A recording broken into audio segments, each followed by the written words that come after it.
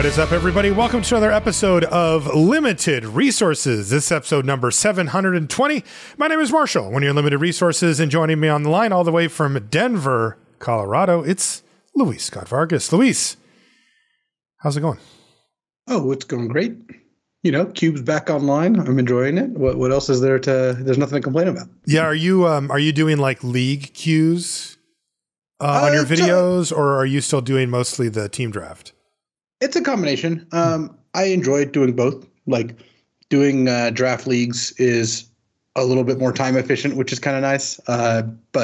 And you also get some really nice decks. So it can be fun to do that. Teams can also be really fun because it's like a really good challenge level. And I like all the people I'm playing with. So it's fun to hang out with them.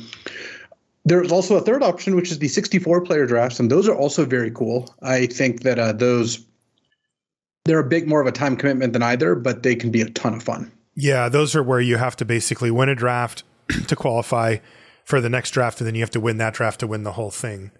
They're difficult, but they're definitely really cool. All right, well, that's awesome. This episode of the show is the one where we have Sierkovitz on. Sierko, welcome back.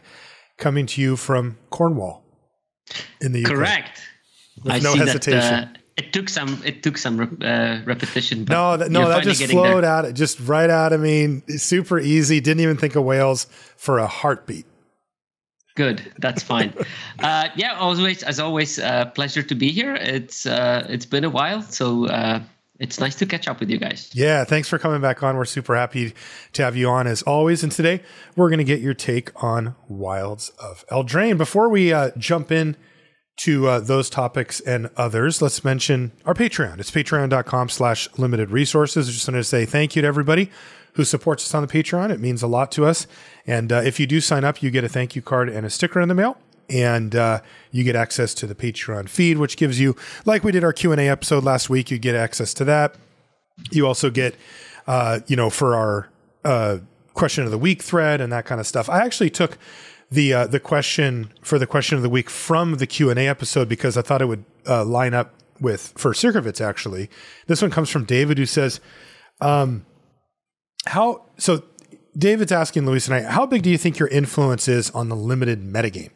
Have you ever noticed a draft strategy that was very open suddenly being less easy to get as soon as you talked about it on the podcast? Do you think that it might have value to shy away from strategies that we've talked about on the show for a little while after it drops? So, Luis, we'll start with you. Do you think that there's an impact, like a feelable impact based on that? Yeah, I mean, every single person who joins the Arena Queues has our podcast going while they do. So, no. I think that actually it does have an impact in some cases, and it kind of depends on what the strategies we're talking about. Like, I actually remember, and this is like obviously somewhat anecdotal, listener self-reporting, but when Ben S. talked about how blue was actually good in Phyrexia All Will Be One, like some people said that they weren't getting 7th pick Raptors anymore. Mm-hmm. And I think when it's, like, if we say, like, in Wilds of Eldraine, wow, Imadane's Recruiter's great. Red, black, and green are all great. That's not really going to change much because those things are pretty on their surface self-evident. Most people get to it. Even the people who use 17lands eventually understood it.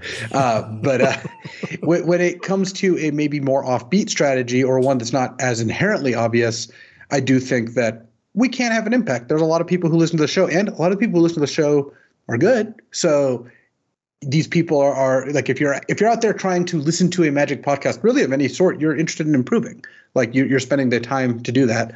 So I think that yes, especially at some like partitions of the draft metagame, you'll see more of an impact than not. I mean, I know that when it comes to Cube, for example, I think stuff that we really talk about or we push or I do in my videos a lot, like, Tolarian Academy strategies. Like I lost to someone who was like, yeah, I drafted an Academy deck like I saw you draft in your Cube drafts. Totally. So, it happens.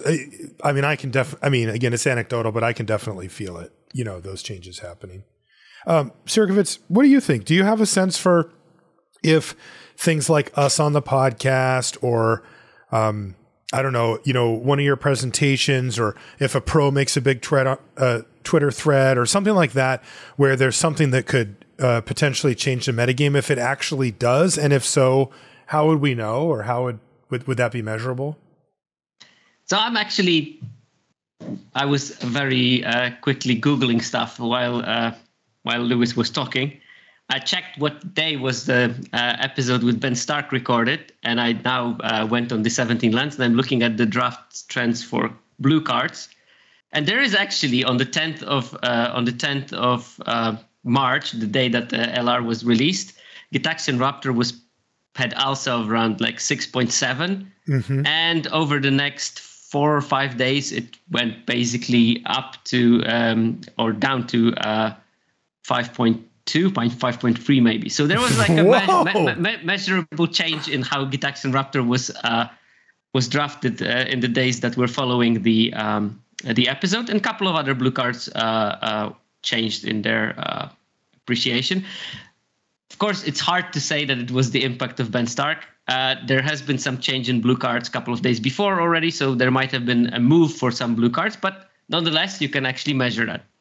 And that's just one example, of course, but I do think that generally there are several stages of how the formats develop. And I think that especially the first 2 weeks after the set has been released, there is a big impact of content creation on what is going on. And of course, it's very hard to disentangle the LR impact from the impact of any other content creator. Obviously, you have a large audience, so that's going to be important.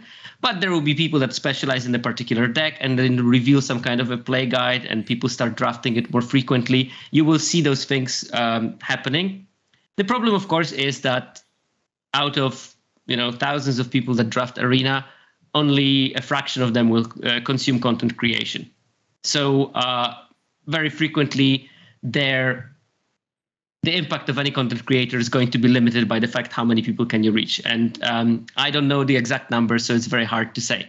I know that in terms of how data is being generated, there's going to be a very big impact, because most people who use 17lands are also going to be consumers of content. So you will see much more data shifts within what 17lands collects from only 17lands users. And there will be a smaller shifts when we look at ALSA, which is independent of whether you are a user of 17lands or not. Your data is going to be collected because that's how packs are going to be distributed in drafts. I see. So that would be the place to look to see if there's an impact on the overall player pool. Because I was going to say what you said, which is, the 17lands users and our listenership has to have a pretty strong crossover. I mean, we have you on, once per set. We talk about 17lands a lot. Like, we love 17lands. So, there's probably a pretty big correlation. I mean, would we have Sierko on if we didn't think that it was kind of like throwing a bone to all the 17lands listeners? There's no way to really disentangle those two factors. So I was just trying to you don't have to take this, Sierkovitz. The last couple of times he came on, Luis, you couldn't be on, and he was like, "Well, I didn't get to, go back and forth with Luis." Well, here you go, Sierko. You asked for it. He's bashing 17lands twice before he even had a sentence out. That's fine. I know that he only does it because he loves us so much. Well, I will say the second one was me making fun of Sierkovitz, not 17lands. Fair. But, that's true. Yeah. But I, as I've said before, I only make fun of people I like. So. It's true. He's actually not. Yeah. He'll make fun of people he doesn't like, but you have to get behind the scenes on the Patreon for that. That's the mic'd up version of Luis. Okay. Great question. We have a follow-up question that we used for one of our question of the weeks not that long ago. And it was about fun. And we wanted to run this by Sierkovitz. We had a question from Nathan who says, I have a simple question, maybe a bad one, but I've struggled to answer it at times. How do you know when you're having fun? Especially in the context of Magic. Most of the time it's because of the rolling of the eyes of people around me. That's a good answer. If other people are shaking their heads or rolling their eyes, then you're having a good time. Oh, I love that.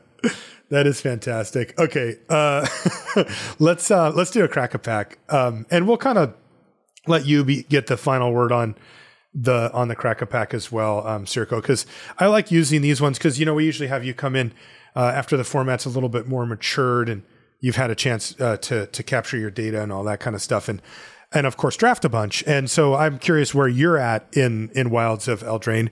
Also, I do want to say, I've just been playing Vintage Cube since it came out, and I haven't missed Wilds of Eldraine. I don't really care about going back to it. I kind of find it boring, to be honest. Like one of the most kind of flat sets in a long time. Not necessarily saying it's flawed. It just has not hit me in a way that makes me like excited to draft it. Which I don't know. I just wanted to throw that out there because I've been thinking about that recently. Luis, where are you? I know you've been doing a bunch of cubes. Are you still drafting Wilds at all? Like, is it on your radar? I have drafted it some. I think I've drafted it a couple times since I got back from Vegas. But for me, the other big thing is I wasn't playing at Worlds, unfortunately, but Vegas had the 100K, which was kind of similar, which was I have an event that I'm preparing for. I drafted a bunch. And then once the event is over, it kind of loses some luster for me. Like the set has to be really, really fun for me to want to draft it. Not because I've only drafted it for the event. That's actually not the right conclusion here. It's because when I'm drafting it in preparation for an event, it's like that extra bit of seasoning on top. It's the hot sauce on top of the burrito bowl, if you will. Once the event's over and I know I'm not preparing for anything, well, if I'm not preparing for anything, like I just like Cube more than everything else. Yeah. If I have thing I'm preparing for, then I like it. Though you could be argued maybe you should have prepared more for the showdown, given how badly we got trounced. But yeah. We'll get him next time. I think that Wilds is like firmly in the middle of the pack for me. Like it's fine, but it's not great. Whereas like the recent sets that I played after their given Pro Tour were March of the Machines and Brothers War. Those are the two sets where like the Pro Tour came and went, and I was still just drafting because I really enjoyed the sets. Totally, that's my norm. I mean, normally I'll just go back to it. Sierko, do you like this set? Yeah, I think that the set has some really strong and good point. And in my case, that's mostly exclusively Golgari, but that's a different story. I think that there's a lot of missed opportunities. I think it could have been a much better set. And I think that generally it's the first time I feel like the additional slot was pretty much a failure for some reason. And there's just too many unplayable cards in it. The cards just suck. Yeah, it hurts you when you open and there's like intruder alert or something. Right. Yeah, I do. I feel that way too. This is definitely going to be in the lessons learned for the Sunset thing, which is that I have been really liking the bonus sheet, and I've been pushing for, like I said on the last few sets, I'd like to see this for every set. Like, I just think this is a cool wrinkle. It's a cool addition. It just brings a lot of different things to the table as far as card quality, selection, weird stuff, off the wall stuff. And then I'm sure it serves some purpose of getting, reprints onto Arena or whatever, constructed specific goals they have or something. And I'm just like, win, win, win, win, win. And this is the first one where I agree with what you said, Sierko. There's just too many cards that are just blanks. They're non-cards. That doesn't drag down the set, but it feels like a missed opportunity, like you said. Okay, well, let's get into this crack-a-pack here. First card out is actually a foil. It's Conceited Witch, the 2/3 menace. Yeah, it's fine, but nothing to write home about. Kindled Heroism, the red +1/+0 and first strike scry one. I would hope not. Yeah. Leaping Ambush. I mean, the card is actually good in some places, but not for the first pick. Yeah. Verdant Outrider, the 4/2 for 2 and a G. Good in some places, but not for the first pick. Where do you like it? I like it in red-green kind of aggressive deck. Okay. Very aggressive deck with a bunch of combat tricks. I think they are actually in the same home with Leaping Ambush. Okay. Possibly with Season of Growth even, if you want to go super spicy. Okay. Yeah, I mean, because Verdant Outrider demands to be blocked and does get blocked. So it allows you to, not force, but to highly encourage your opponent to trade your combat trick for their 2-drop or whatever. Which, if that's what you're in the business of doing, then it does make it also sometimes does not allow it to be blocked, which is also a good option on it. Later in the game, yeah, for sure. Hopeful Vigil. Can I interest you in a Hopeful Vigil? Yes, you definitely can interest me in a Hopeful Vigil. For now, that's definitely the pick. Beanstalk Worm. I think overvalued as a card by many people. It's medium. Medium, you said? Okay, yeah. Diminisher Witch? That's an interesting card, but definitely not for the first pick. How about Cut In? Now that's a card, and I would actually have a difficulty between choosing between Cut In and Hopeful Vigil. I think Cut In is strictly a better card, don't get me wrong, but recently I felt like every time I tried to go into red, I'm being pushed out of it, and Cut In also is not going to be excellent in every single red deck. Okay. Luis, what do you think about between Cut In and Hopeful Vigil? I'm leaning towards taking Cut In just because I think as a tiebreaker, I would rather start with a red card than a white card. Okay. I'm not as into white. I just feel like white has fewer off ramps. Like red white is obviously great. In fact, at times has had the best win percentage overall. But fast red white, like I do like blue white, and that one's fine. But I'm not super high on black white or green white. So whereas red, I like really red with any of the colors. So I would rather start with a red card. Our last common is Minstrosity. Oh, I love that guy. Yeah, does that bump out either of these, though? No, it doesn't. I think that I like my Minstrosities somewhere between picks 5 and 7 or something like that. Okay.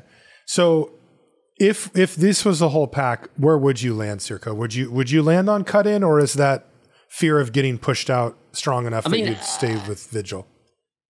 The only way of not getting pushed out is to assert your dominance. So I guess Cut In is a better pick. I would probably pick Cut In. Hopeful Vigil, I love the card. It's a great card, but you also want to make sure when you start picking Hopeful Vigils that white is absolutely open on the table. And that's the problem because it doesn't have a long roster of commons. So I would probably not first pick it.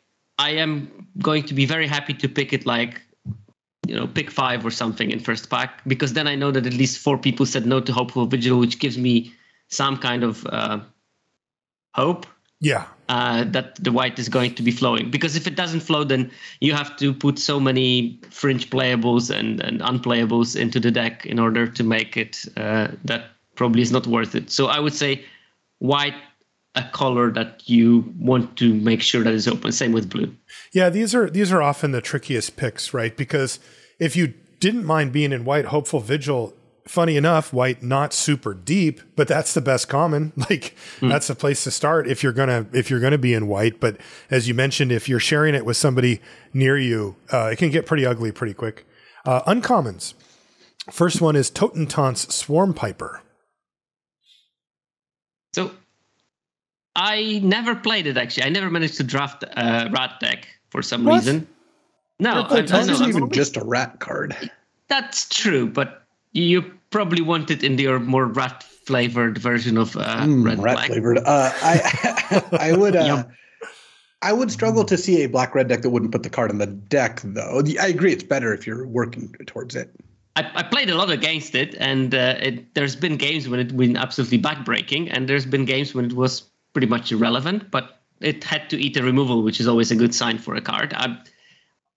I still think that I would pick Cut In over it because Cut In just doesn't put me in 2 colors, just in 1. What about Gallant Pie Wielder? That's the one that can get double strike with Celebration. I like Hopeful Vigil more. That's the first thing. So okay. That already loses on that front. And then obviously it has the same problem as any white card I would have been picking. Ariette's Tempting Apple. This is the colorless threaten. I love that card. I put it frequently in my aggressive decks because it's a great Lava Axe kind of card. And last time I played it, I stole a 10-9 Trampler and then went 3-face, and I finished the game. I had absolutely no business of winning. It's really good. That's incredible. Yeah, that's a way to stack up 13 damage real quick. So you said you love it, you play it. Where does it rank against Cut In, Hopeful Vigil, Totentants, that type of thing? It plays the same kind of role as a Cut In does, which means clearing the blocks and making sure that you get a lot of damage face. But it's a much better. Cut In is a much better card early. I would pick Cut In over it still. I want my Ariette's Tempting Apples somewhat later in the draft, and I usually get them slightly later in the draft. So yeah, of course, Ariette's Tempting Apple does the same thing when you're being aggressive. But when you're on the back foot, or if you have a more mid-range or controlling deck, then Cut In allows you Gives you 3 life. Kill threats. Yeah, there you go. Steal your guy. Don't do anything with it. Sack this game 3. just the cool 6 mana game 3. We have 2 rares. One of them is from the bonus sheet. It is Oppression, which is the 1 black. Whenever a player casts a spell, they discard a card. Not too oppressive, is it? This is why this particular bonus sheet flopped a bit, right? Just cards like this where you just don't even... I can't even imagine... You know, like, they've had a few bonus sheet cards that were very narrow, but you're like, you know, by draft 55, I'm going to go for that. You know, it's stupid and whatever, but I'm just going to take a shot and see if I can't build around that thing. And Oppression, just like, there's no imagination. Like, you know what I mean? What is your dream here? Right. Like, what am I trying to accomplish? And I can't figure it out.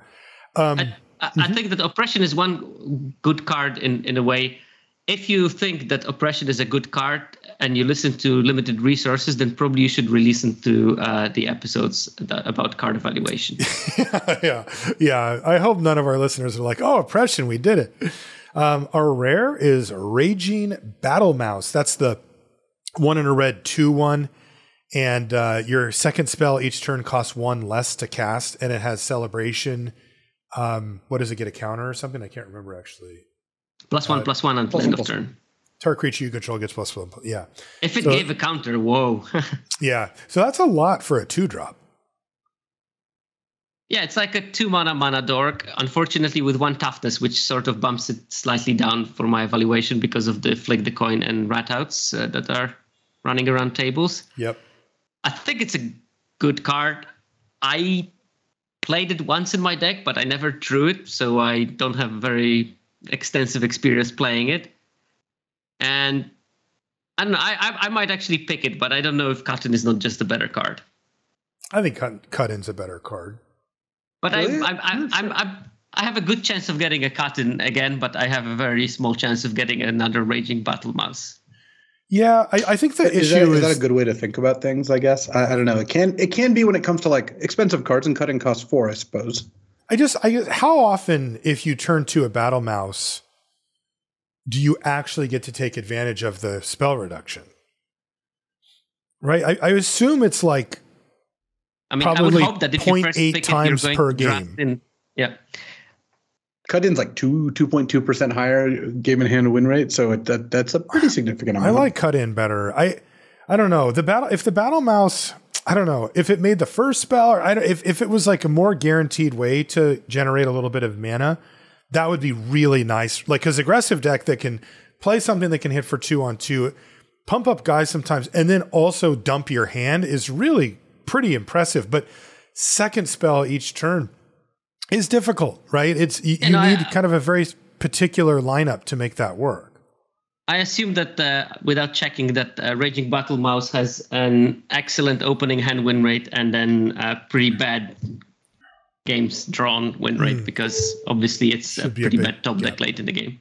Yeah, definitely. I would assume that too. I would take Cut-In. What would you take, Luis? I'd probably take Cut-In. Honestly, what I would have done actually what I just did, which is I would look at the 2 cards and I'd be like, I wonder which one actually, like, what does 17lands say about this? Because I would want to take the Battle Mouse, and then I would see that and be like, yeah, maybe I'll just take the Cut-In. Yeah, I would do something that I do quite frequently, actually. Well, I think that is one of the useful spots, right? Because, we've talked, and we will talk on this episode about, how to manage the data and stuff. That's been one of the things that we've kind of been trumpeting since 17lands came out. Was we recognized immediately what a great tool it is, but we also recognize how difficult it can be to accurately try to get data from these type of tools, and also how misleading it can be if you don't properly do it. But I have found that, like, on a tiebreaker scenario, if it's 2% difference, like, that's a lot to make up for situational stuff or whatever. Like, to me, that's, if I'm like, oh, these are really close, and I look it up and one of them's 2% win rate better, like, I'm taking that one. That is a significant enough bounce that it's not just like, splitting hairs or whatever. That's a bigger jump. Are you going to take the Raging Battle Mouse? Because I like to try how it plays out. I frequently draft in a way that I'm picking cards that I never played. Luis, is it weird that they made a mouse in a set that's like rat supported. Like just design wise, it's kind of like they're zigging and zagging a little. Yeah, I mean it's like a little weird, but it's fine. Okay. It's the plant for the next set with the red wool for constructed. There's going to be a mouse tribal. You can bet on it. I'm Standard not kidding. mice. I'm not kidding. There's going to be a mouse tribal in the set. I can bet like a $5 or something. I mean, I don't know if you're familiar with the source material. I know it's not literally Redwall, but it is obviously taking after that. And I didn't know that. I would be pretty surprised if there wasn't any sort of mouse, if not tribal themed in some way. So we got 3 blind mice, the battle mouse, and then whatever we get. The 2-1. There's the 2-1 mouse. Oh, the cheeky house mouse. Mm-hmm. Oh my God, Forest mouse tribal. It's actually coming together. All right. Weird in a set full of rats, but fair enough. Okay, let's talk something that we had touched on a little bit earlier with regards to like how things can change format wise. And I mentioned that I had a very brief chat with Carl Serap, and I think I mentioned it, but if I didn't, I did have a DM conversation with him as well.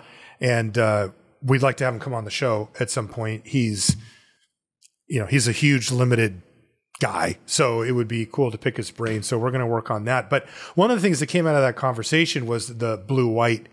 And I was curious, Sierko, if you have a sense for if the metagame has shifted towards it, or if anything happened after that, because Carl talked about it on the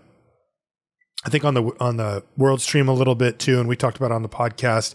So it kind of got out there, that at least there was a way to draft blue-white that wasn't the way that was presented to us by Wizards with this whole caring about tapping down your opponent's creature nonsense. Instead, it was a much more straightforward kind of controlling mid-range deck, that just played the best spells from each color, and it actually put together a reasonably cohesive plan that you could win draft matches with, even though, up until that point, it had been truly the worst color pair, and one of the worst we've seen in a while.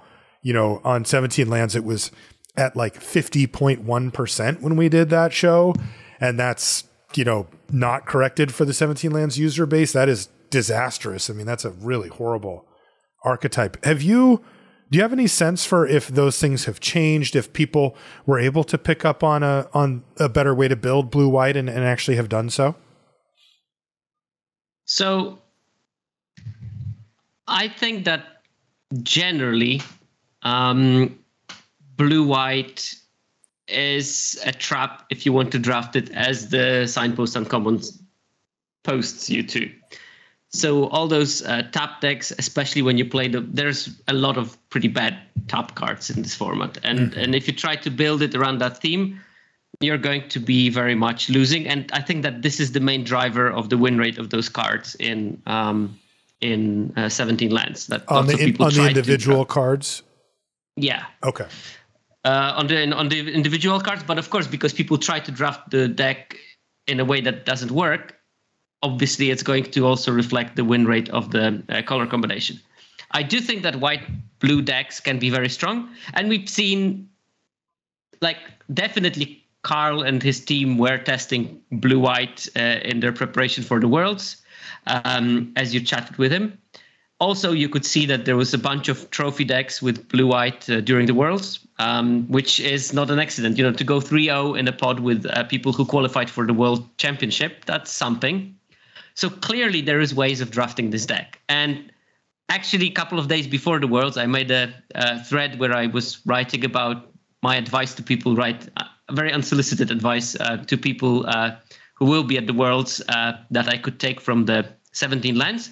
And one of the points was do draft white and blue and black. Both of those decks seem like quite... You said to people who were playing in Worlds? Well, that was just basically to anyone. I just used the excuse. Okay. Excuse the... I wonder... Yeah, okay. So you're actually you discovered blue-white. No, I didn't. I mean, I cannot discover anything because I am analyzing the data, and that data had to be generated by people who play, and they actually discover. I just report their discoveries by analyzing large chunks of data. So it's a common misconception that I discover anything. I don't discover anything because there has to be game data for me to write about anything. And if there is game data and it points to something, someone else discovered it way before me. I just am the one that found it. No, come on. That's ridiculous. You can discover things. Of course you can. Each of us are just acting independently, trying to win a draft. We're not like exploring. You have the ability to see the game map from the big picture, and you can, figure things out on that level. Okay, fine. You didn't literally draft the decks, but come on, man. Give yourself some credit here. I'm not going to give myself a lot of credit because I already heard like a bunch of content creation talking about how to play white-blue. I think Sam Black was also talking about it. So there are things. So, but generally, both white-blue and blue-black look like they are great control decks. They have a bunch of removal. They have a bunch of card draw. And you can play this kind of attrition game when you kill everything that is worth killing. You play the maybe bigger creatures late, or you just completely overrun your opponent with a card advantage. You have things like hatching plants. You have the Into the Fairy Court. You have the quick study. All those things will put you ahead on cards. If you're playing blue-white, you have the good old combo of stockpiling Celebrant and Hopeful Vigil. Or if you're lucky enough, Princess Takes Flight, and you can just basically chain those kind of interactions. You have cards that aggressive white decks will not want to play in Kellen Lightblades, for example. This also is a good bargain source. So you can play Kellen Lightblades and Hatching Plants, Kellen Lightblades and Princess Takes Flight. Yeah. All those kind of things work together. And you still can lean a bit on the synergies from the set. I think that Charade is a pretty good card on its own. You don't need to have 17 different ways of tapping things. You can just play Charade, draw a card, happy times. Yeah. And I think that this deck is quite strong under certain caveats. You really need to have a bunch of card draw. I think Hatching Plants and one Into the Fake Court is at minimum what you need. So at least 2 of those draw 3 card spells. You need to definitely make sure that you have a bunch of interaction. And I would not feel comfortable playing this deck without at least 1 or 2 copies of counter spells, preferably Ice Out. Okay. Ice Out is Ice Out is, I think, the most pivotal card for that, and that was what I was writing in my thread. That was actually it was more about how to analyze data if you're playing in high level pods, because of course Arena's charm and drawback, depending on how you're looking at it, is that average pod will contain a whole range of drafters, from really invested ones to maybe someone that is drafting for the first time in their life. Now, World Championship, hopefully you will not find someone that drafts for the first time in their life. Although I heard that someone played their first draft in their life on the day 2 of the Pro Tour after missing the first day draft because of being late. Anyway, that's a very weird story. What the? Okay. But because you will have those good players, you will not have situations like in arena drafts where sometimes a really strong card wheels, because people will just pounce on that card earlier and treat it as a signal, and they will try to find their lane. Lots of people will be drafting the hard way. So you cannot count on having 29, 35 playables in your deck that you have to trim because there's too much of goodness. Most of the time your decks will be more scrappy. And also, if you're playing with good players, you better also look at the good player data when you're analyzing what you want to be doing. And for example, I'm going to give you the numbers from the memory, but if I remembered correctly, Ice Out was maybe 40th, maybe 50th most winning common in the general 17lands data set. Okay. If you only looked at the top players, it was number 8. It was in top 10 of the best commons in the set. So a massive difference, and there are good reasons for that. First of all, it plays really well with this plan of blue-white control. When you want to sacrifice your Princess Takes Flight, you don't mind sacrificing your Hopeful Vigil and potentially scrying 2 to fix your draws. You don't mind. You obviously have the Hatching Plant. So all those things play together with it very well. Also, because you're playing a control game, you're going to play longer games, hopefully, because the longer the game takes, the more chance of you winning. But, of course, the problem of playing long games is that opponent will see most of their decks, so their most atrocious bombs will also be very likely seen. So if you're playing against someone who has graph triplets, good chance they're going to draw it, and this card removal is not super efficient against it. So countering it on stack is one of the ways how you're not losing a game like this. So it's super important to have a couple of counter spells. And Ice Out, that how many times did I cast Ice Out in this format when I could have paid 3 mana, but I just preferred to sacrifice something, and Bargain was actually a pure upside there. Yeah, right. Interesting. Would you assume that the good players play blue-white more? I don't know if they play more. I think that they will be very willing to play it when they see the lane open. But it also is not the kind of a deck that you can force, really, because you have to have specific cards being open. I think that most of the time when I was ending on that kind of a deck, it was when I started drafting some kind of a white aggro, and I had a couple of hopeful vigils, but then the aggro lane dried out, and I saw that blue was open, and I started drafting blue. Or if I started with some kind of a blue bomb, preferably, the Horned Lock Whale, or there is the blue and an X double drawing dude with Skulk. Yeah. Those kind of cards are the ones that you probably want to be looking at. And there's like a couple of cards that are interesting, but maybe not obvious. I think that the Ice Rod Sentry is a pretty good card in this deck, the 2/3 Vigilance, because it is a creature that can put some pressure, actually, for not too much mana. If you have like a Charade or even 2, that can generate extra value and draw you extra cards if you want to, and sometimes will force your opponent to just attack into it, not to give you card advantage for some weird reasons.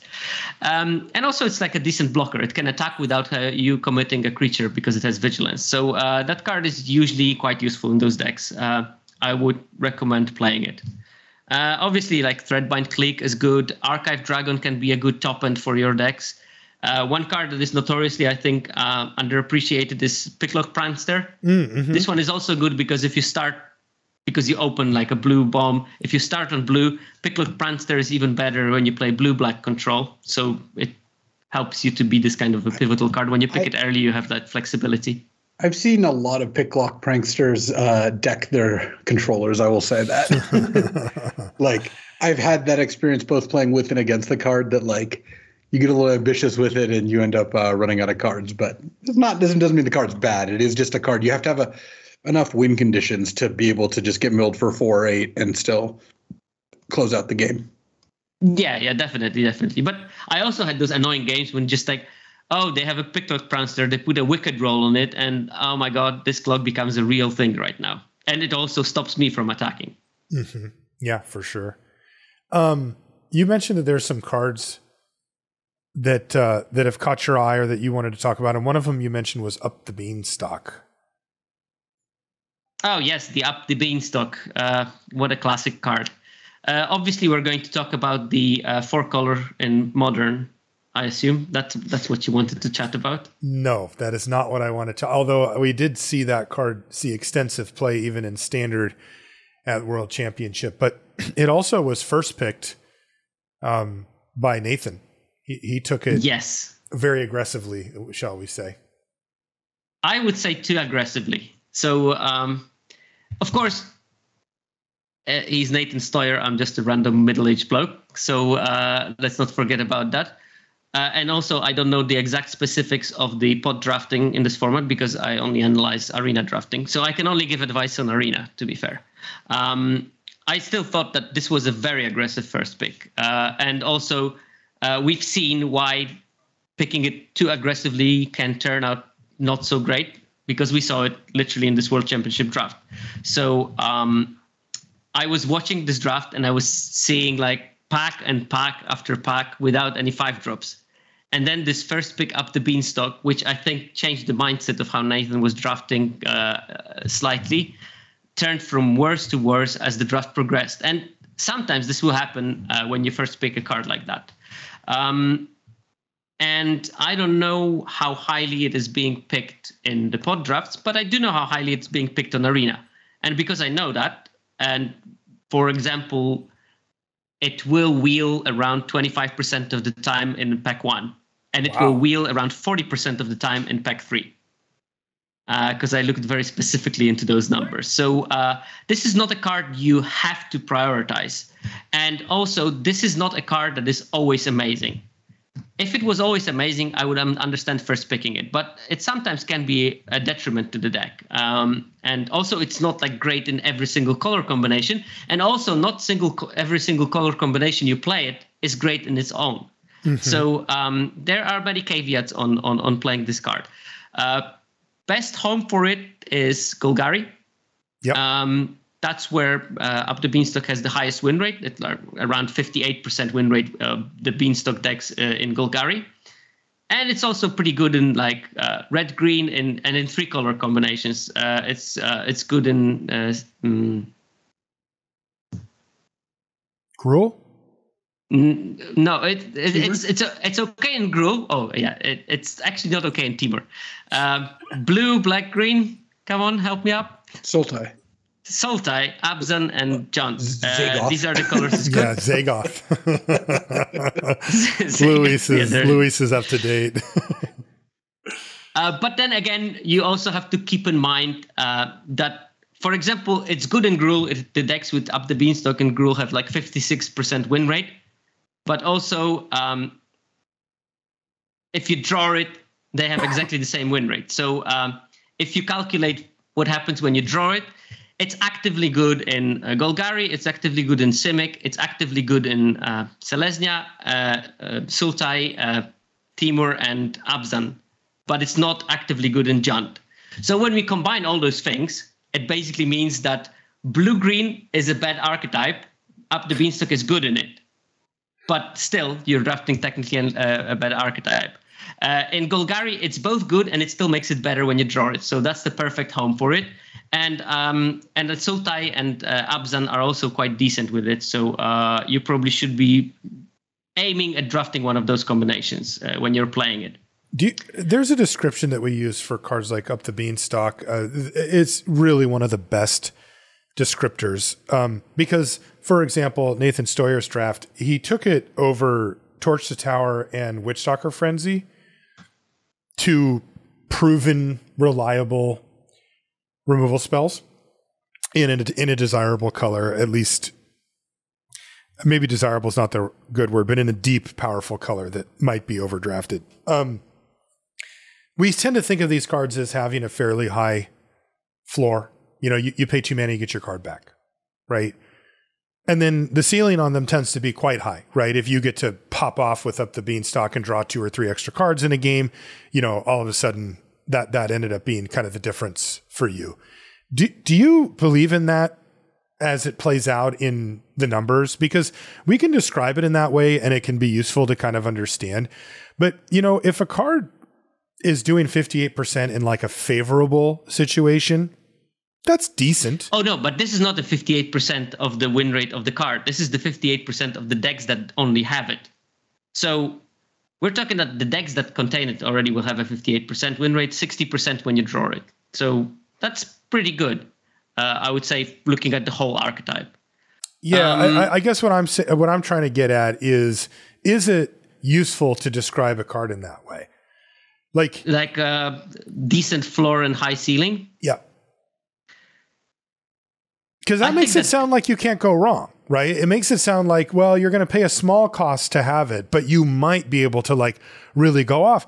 And that to me, what we're really saying is that you're breaking even if you just pay the 2 mana and get your card back, but that you have this like very powerful upside if you get to 5 mana and can cast a couple of 5-drops. All of a sudden, you know, you can chain this together and kind of not lose the game. But that would, to me, would lead to a higher win rate. Right? Like it makes me think that floor is actually lower. Like that spending 2 mana to draw a card, we know that's not good. That's not what we want to be doing. But it might be like really bad, right? Like in order to kind of draw down that win percentage on something that feels almost like a free roll. Yeah, I think that the floor is acceptable more than good. Like 2 mana to draw a card and put a piece of cardboard on the board, because let's not forget you're left for potentially something to bargain. Right. It's just not good enough. If it was good enough, you would be playing Ground Seal or something like that routinely, and you don't. And there's a good reason why you don't. I looked at the impact on the win rate of how many spells with mana value 5 or more in your deck do you have. And it seems to me that in order for the Beanstalk to be good, you need at least 5 of those spells in your deck. 5 of them. That's in order for your deck to be good. And in order for your deck to be great, you need 6 or more. That's your probably what you should be aiming. And I think that if you have 9 or more, that becomes detrimental because that's just too many 5-drops. I mean, isn't 6 or more already getting into that stage? Like where the rest of your deck is worse off? Not if you think about the context of it. Like, some of those 5-drops will be like Obira's Attendants or Ginger Hunter, which have... That's the 5/5 that can... Gingerbread Hunter. The Golgari Adventure. Yeah. A Ginger Hunter is a very different thing. That's a different thing. Yeah, we're not going into that. Luckily, Sierkovitz is safe from that for a variety of reasons. Yes. I'm follically incompatible with that kind of... But no, I think this is one of the sets where you can get away with that many 5s because a lot of the 5s are also secretly 2s. Okay. Remember, Imodane's Recruiter is a 5, yeah? Just saying. Okay, so go on. So the 6 is, but if you get up to 9, that's when it starts hurting? That's when it starts hurting. And it's also, when you have 6 5 mana value or more spells in your deck, the win rate, if you have up the Beanstalk, is going to be 57%.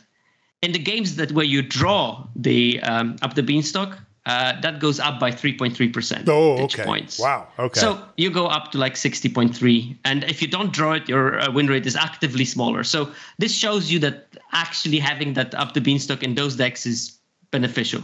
But at the same time, when you have 3 5 mana spells and you have up the Beanstalk, your average win rate is going to be 53.6. And if you draw the up the Beanstalk, your win rate actually goes down by 2 percentage points. So that's the difference we're talking about here. Okay.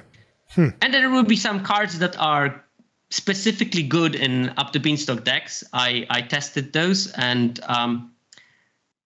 lots of those cards will be the 5-drops that you would be expecting. So the Gingerbread Hunter, the High-Fae Negotiator seems like a good card. I told you that Golgari is the best one, so obviously most of those cards will fit in Golgari decks. Shatter the Oath becomes all of a sudden a good removal. Agatha's Champion, that's another 5-drop.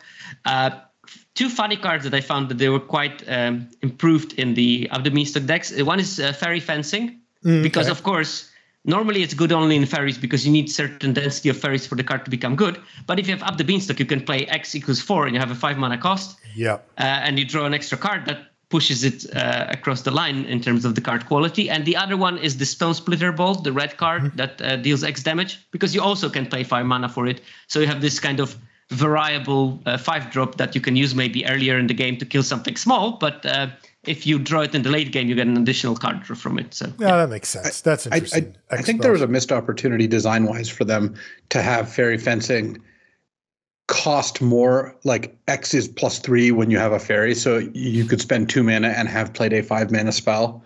Like they could have just templated it slightly differently so that that would work. So I think that would have been cooler. It just adds mana to it. That's kind of fun. Yeah. Oh yeah, that would be cool. That would be way cool. And the other cards that are good are early interaction things. So like Feed the Cauldron is especially good because it kills something. You will probably not have too many 2-drops because you already have so many 5-drops in your deck. So you want to have that early interaction that lets you survive. It will give you the food that also will stabilize you. Rat Out becomes pretty good in those decks. Witch's Vanity, all the things that deal with something early. Couple of other cards like Hopeless Nightmare, because it's just slows the game down because the opponent needs to discard something, which will probably mean that they won't have this amazing curve out coming in. Right. That's more or less what you need to know about the Up the Beanstalk in the limited. Okay, and then the last thing we wanted to talk about was more broader strokes about win rates and how to interpret them. What are you seeing for that? What do you want to tell us about it? Because again, this goes back to what I mentioned at the beginning about, fundamentals of interpreting this data and not letting things like 17lands actually lead us down the wrong path rather than the right one. That was a very good segue, just half an hour too early. Yeah, I tap back on it. But Yeah, I mean, this part came from the number of times I'm listening to people who are angry with the data, mainly because they will hear it being used as a sort of hammer that ends the discussion. Someone says, oh, this card, I don't know if it's good or if it's bad. And someone will write, well, it has 59% game in hand win rate on 17 lands. Boom, done. Discussion finished. Discussion over. Yeah, I've heard that a lot. And I am not a big fan of that. And of course, because I'm person that is generally associated with data and Magic, I hear a lot of that complaint, while myself trying not to be the person that uses this hammer argument in discussions, because I do know that there's like so much more behind it. And I like to think about win rate slightly differently, because when people say win rate, it usually there's one number behind it. But when you think about it, there's hundreds of decks that make that number. And among those hundreds of decks, and I'm going to give you the example of Titanic Growth, very underplayed card in this format. But I have a quick question first. Marshall, have you yet put a Titanic Growth in your deck? No, I don't think so. Yeah, I didn't think so either. not really I don't my think vibe. I don't think it has Marshall written all over it. No, it doesn't bounce creatures into opponents' hands, and yeah. But generally, this is the kind of a card that when you look at the data, and when you look at the Gruul data specifically on 17 lands, this is like the fourth highest win rate common in Gruul. Mm-hmm. And you might think, okay, that's a great card in Gruul. You should be playing it in Gruul. But then you can look at some other things, like there's a small sample size of it. And also, if you look at the top players' play rate of that card, it's like 40%, which means that 60% of the time people draft it, they don't even put it in their deck. And this is already like something else than just the win rate. You look at those numbers and you think there's something going wrong. The card can be clearly good, but it's not good in every single deck. And this is the whole thing of thinking about win rate.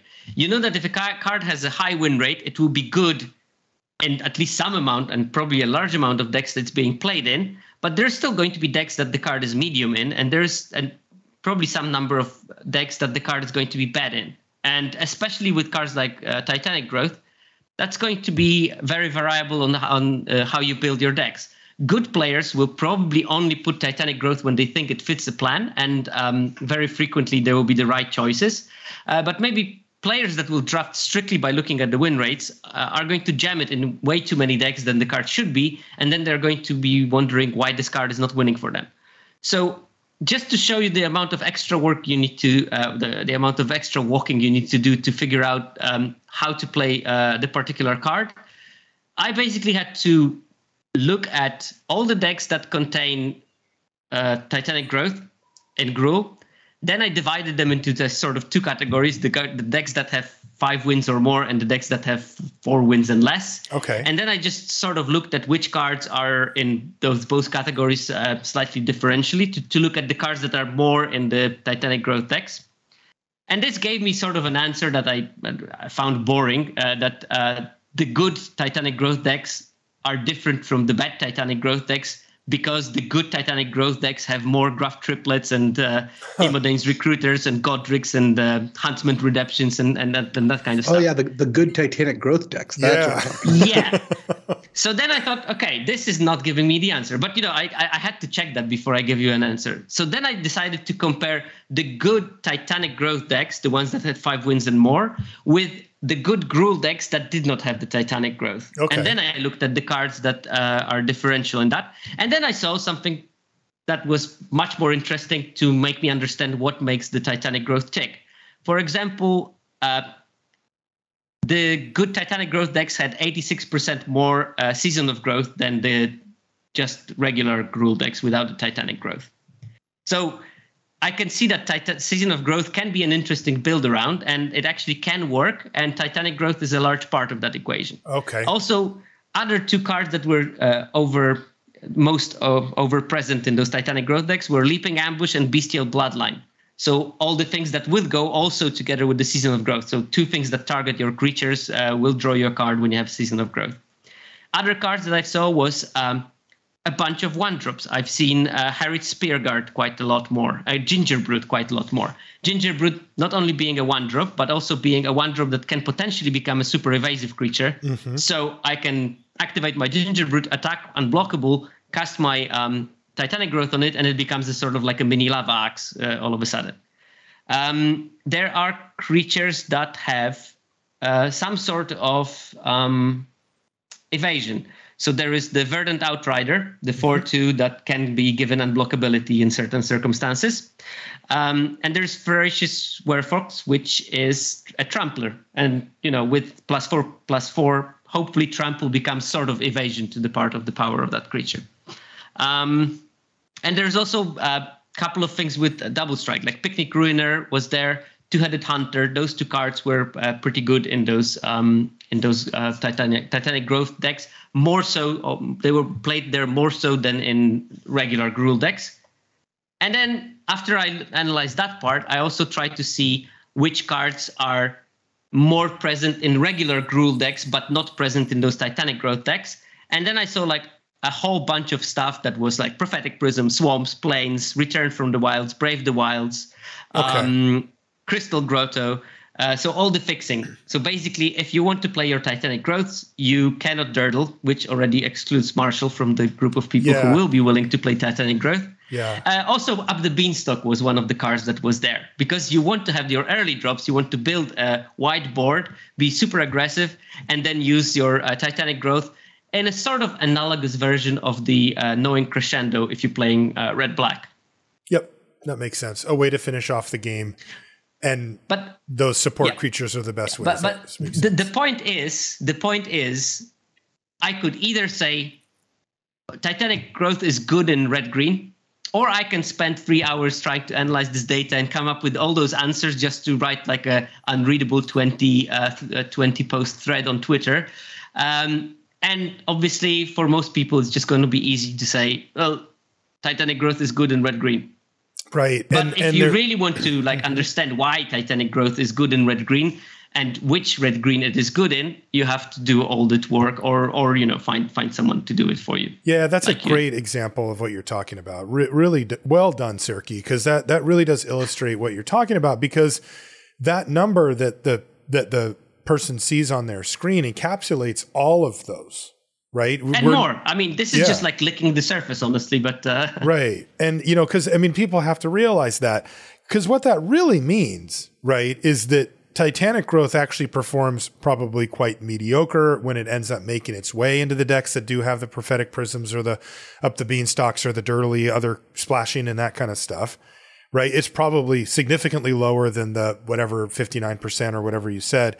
But it means that, for the decks that have, that build around, or the stuff that, the Gingerbrutes where it's like hyper aggressive and stuff like that, it actually is performing probably significantly better, right? Probably get a couple of percent up on even that number there.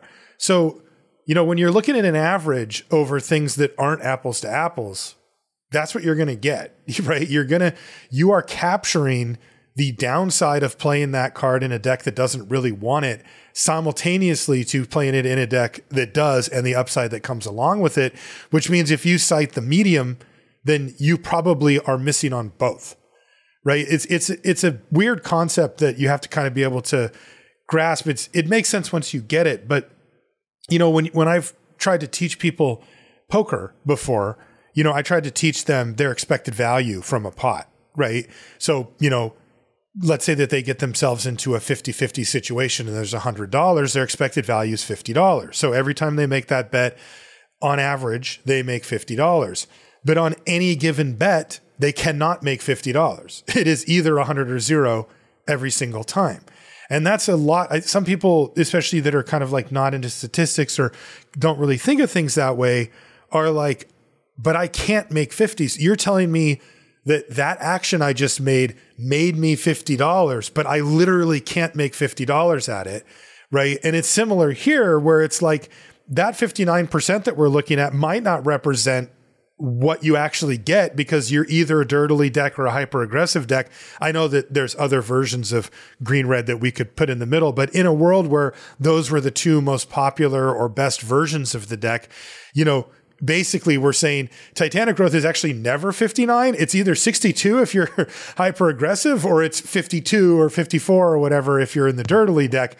And the 59 actually doesn't come out kind of ever, right? Which is really funny because it means that if you are the person who's planting your flag on that as part of your argument, you're almost in that convoluted scenario that I came up with. You're wrong all the time.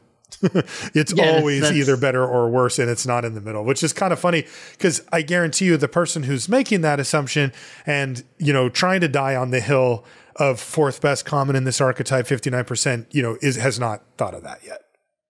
Yeah. And yeah, that's a great way of putting it, I think. And I think that one thing to keep in mind, and also one reason why looking at the top player data is pretty useful, is that top players will have a higher proportion of correct decks for a particular card in their data sample. Like I don't really mind the data for Torch the Tower. People play Torch the Tower. If they play red, if play they can cast it. Yeah. 99.9% of the time that they drafted it. Maybe they will, you know, like cut the seventh one, although I don't think I would do that either.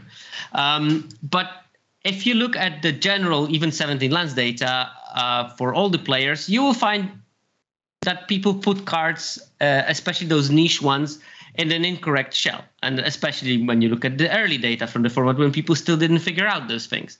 So limiting the data you look through makes the quality of your data better because you will see more percentages of those games that you are analyzing are going to be looking at the proper decks that use the card in the way that it should be used and is the most efficient way of using the card. Yeah. So by playing around with those tiers, you can actually figure something out. And this is, again, something that can trap people, that sometimes you see cards that have super high win rates, and then people will say, oh, that must be a great card. And then it turns out that like 90% of the data for that card has been generated by one player who figured out this one way of playing this one deck. And they are really, really a good player. And because of that, it has a high win rate because that player has, 64% win rate.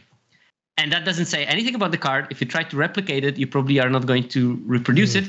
And if you just look at the sheer number, you can fall into one of those kind of traps. And Titanic Growth, again, is a good example here because it's disproportionately played more by top players because there must have been a couple of at least top players that figured out this ultra-aggressive Gruul archetype. Yeah, that's really interesting. Is there, how do you, can we dig into it? I remember that tool that you had been working on. I don't know if it's still around where the visualize, sorry, that seems like it might be a headache. I brought it up twice and you've given a similar reaction, but is there a way to filter this stuff on 17lands or? I do it by eye, sort of. I mean, I try to look how many times do I see a certain card played by the top players, and then I look like something like Torch the Tower, which we played as often as you can, and that other card, and I sort of calculate the ratio of those two in my head. But where do you look? If somebody wanted to, like, let's say, there was a card that they wanted to do a little more of a deep dive on. First of all, if you want to do a deep dive, I'm going to make a plug for the extra Patreon features that 17lands introduced. You are a patron; you should be getting those. Okay, great. You can click on the card name, and you can get actually quite an interesting view of the cards. So you get like the win rates for each color pair. You will see in which color combinations does the card improve the win rate compared to the average. You can see that's awesome. Strength evaluation. You can see how this win rate changed over time. Also interesting to see sort of like metagame shifts of the win rates of particular cards. I think that's like very neatly done. It's done by the same person in terms of visualization that was behind the archetypes. So it's like cool. Really cool graphs. Awesome. So yeah.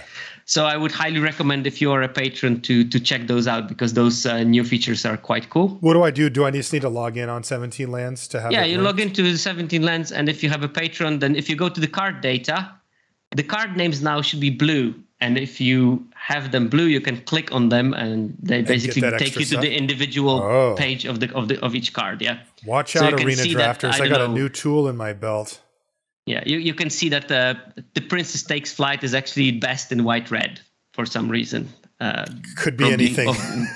But it also it also improves the win rate of white-red by quite a lot. I bet it does.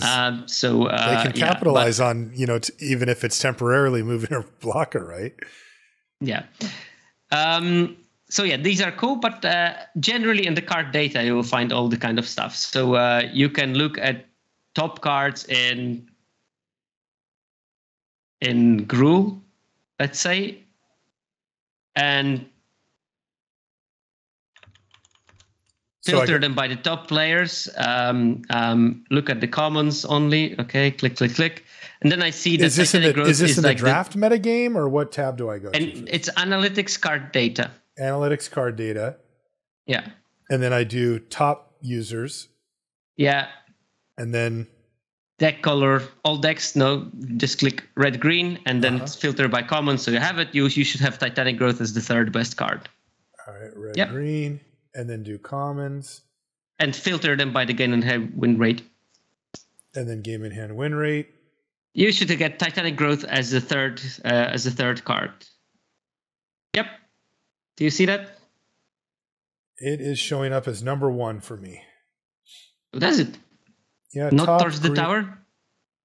Oh, you pick them up. You pick the green cards, yeah? I do multicolor, or what do I do? No, just pick any color, just so you see both red and green. Yep, you're right. Torch Tower, Titanic Growth, number 3. Yeah, okay. So now you can see that number of games in hand. You have 5,541 for Torch the Tower and 1,400 roughly for Titanic Growth. So roughly 1/3. And then if you go to the bottom players.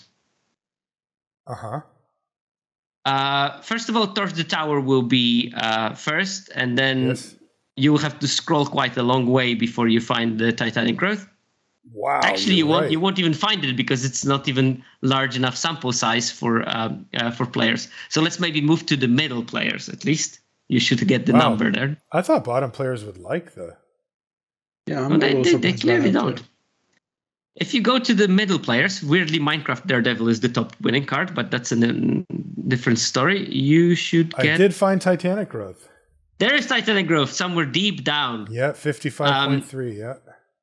But yeah, and it's like 900 to 3,300, so it's below 1/3 of the games that are using it. So it's lower and lower, and I'm pretty sure it's even lower at the bottom players. That's why there is not even a win rate data for those cards, and that means that the data for that card is disproportionately generated by the top players, and because of that, the win rate is going to be elevated, not because the card is good, but because the good players all play it more frequently than the low win rate players. And it's not the big issue with the Titanic Growth, because you will still see that it's a powerful card and you can potentially draw something. But a lot of cards will have the opposite when they are disproportionately played by weaker players. And then it's hard to figure out that the card can be actually situationally good. I see. Because you will see it somewhere down, and people lose interest in that because they say, well, that's got a low win rate. It doesn't look exciting. Probably there is no way. And there's someone there sitting like this and thinking, okay, I can force it every single time because no one figured that one out. No, if you look at the data with the appropriate level of detail, then you can figure those things out. Okay, yeah, that's great stuff. What's the big picture takeaway from this part of the discussion? Not to put too much emphasis on any one number. Know when you should. Like, what's the big picture for our I think that the big takeaway that you should be having from this is that every number is thousands of measurements. And if there are thousands of measurements, you cannot treat it as an integral part. And think about it that there is more complexity behind it. And just don't get satisfied with one number. Of course, for your daily use, it's fine to use it. If you're comparing things as your first pick, it's fine to use it, no problem. But just know, at least have the awareness that there is more behind the bonnet than you see in that one manifestation of a number. Luis, especially that means under with the the cards hood. like that are niche playables. I translated that. Under the hood, more under the hood. Yeah, that's All right, that's great stuff, Sierko. Thanks a lot for coming on. Where can people find you and find your stuff if they want to check out more of your data analysis? You can always watch the illustrious Ristic Study episode with me. There you go. I'll put a link to that in the show notes as well. Our friend Sam over at Ristic Studies put out another one of his excellent top tier, beautifully crafted videos and somehow shoehorned Sierkovitz into it. I have no idea. I have no idea. It's me and Kurt Vonnegut somehow in this episode. So that's great company, man. That doesn't get better. I'm not going to complain about being favorite author. Yeah, he's on my short list too. I did read a bunch of him when I was younger, and I still read. Yeah, my name was Malachi Constant on Halo. So there you go. I'm a true lifer. So yeah, that's it. I also have Twitter that I've put like a bunch of vlogger threads recently that include stuff that we are talking today, and I think I'm going to continue putting them because I enjoy writing them. So that's nice. And I do have my podcast, Magic Numbers, which I highly recommend you to listen to. And I'll make sure to... Can they find Magic Numbers off your Twitter? Yeah, I have like a link tree in my description on the Twitter. So okay, I'll put a link to your Twitter and to your video with Sam from Mystic Studies as well, so people can check that out. Sierko, thanks again. And obviously, obviously, as we were talking about 17 Lands, one more plug. Please do support them. They're awesome. Yeah, totally. Yeah, I mean, they are invaluable part of how we process limited these days. They're also have been the starters and sometimes enders of a lot of awesome conversations. So yeah, we've got at least that going on as well. And definitely something that if you want to really dig down and figure out what's going on in limited, that's a great place to do it. Sierko, thanks again for coming on, man. Always a pleasure. Yeah. What were you going to say? I was going to say I'm super interested about how the Khans of Tarkir are going to end up on 17 Lands and challenge the recollections of the format of people that played it. We should come up with some some truths, right? What are the truths about Khans of Tarkir that we remember, and then let the format play out and then see if they hold. Yeah, we should. When does it go live? I don't know. Somewhere like before Christmas, I guess. There's a decent amount of time between here and Christmas. Yeah, like after the Ixalan gets released and before Christmas, so probably halfway between Ixalan release and Christmas, I would be guessing, like, I don't know, 10th of December-ish. Okay. We'll have to put we're going to make some predictions. Yeah, we can put it in the subreddit too and let people vote for, things that we all take for granted to be true about cons for people that have drafted it. It is a little tough. It's been almost 10 years since it came out. Right? Then we're going to see I think. Lewis forcing the drafts just to inflate the numbers on some cards. I know how it's going to end. Yeah, he'll get his army drafting. Well, I mean, if you want my actual dream, it would be 17 lands for Magic Online, so that I could actually figure out some of the cube data. I mean, good part of Magic Online is that already is in Excel. So it Come on, man.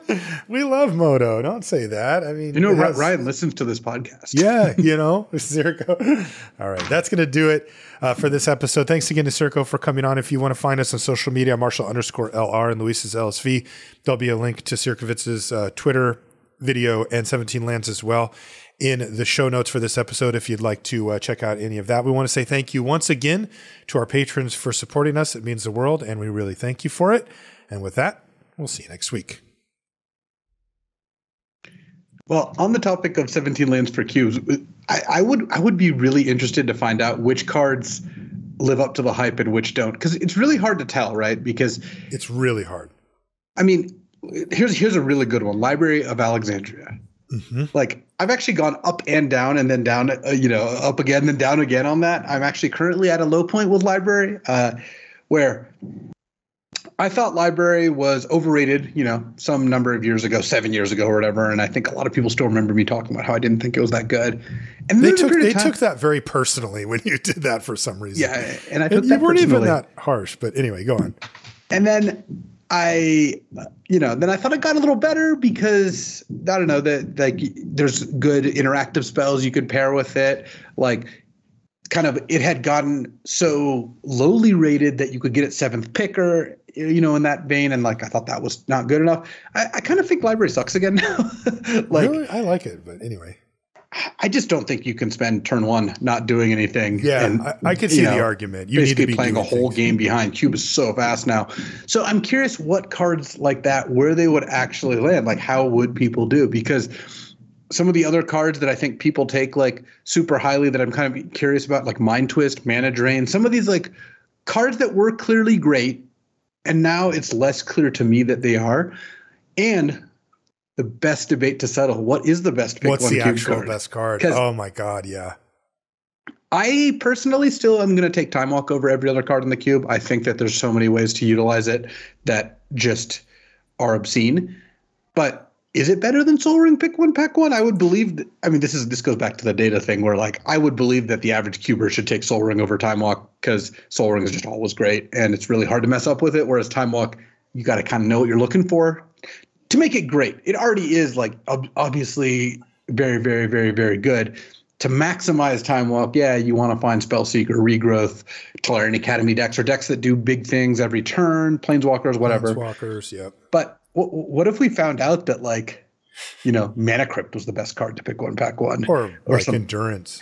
And we have some kind of primitive versions of this data with Magic Online has given us some things like the deck, what number of average wins do players get when they first pick a card?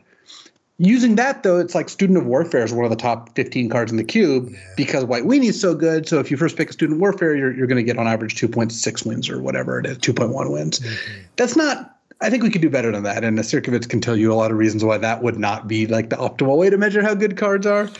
It is a way, though. I mean – it is a way, yeah. But – I think that I'm just kind of curious which of these cards, like there's some big unanswered questions for me. Like how good are the cards I named? What is the best card? Is Oko better than Minsk and Boo? You know, should Treachery still be in the cube? Like, you know, there's some interesting stuff. Like I've kind of personally felt, for example, like that Kiki Jiki Splinter Twin is just not that great of a strategy anymore. I'm really not willing to take that. And that's not just, I don't think this is a good strategy. It's more like, I'm not willing to third pick a Kiki Jiki. Other people are. I don't get to play the strategy. Mm-hmm. And that's like comparing the Alsa, right? With everyone else's. Whereas like I'm willing to six pick a Kiki Jiki. I'm not willing to second or third pick it. Other players are clearly willing to do the second and third pick it. I have a very low number of drafted Kiki Jikis as a result. And I mean, another question I kind of want to know. I take Tolarian Academy over basically anything that's not power at this point. Is that wrong? How wrong is that? For me personally, I felt like it's pretty good because I'm able to frequently draft the decks where this is like not only the centerpiece, but the deck ends up busted. But I mean, I could certainly believe that it would be a mistake to take Tolarian Academy first pick, first pack over Thoughtseize, over Swords to Plowshares. You know, these are some picks I've actually made. So all I'm saying is I would love 17 lands for Cube. I don't want to know.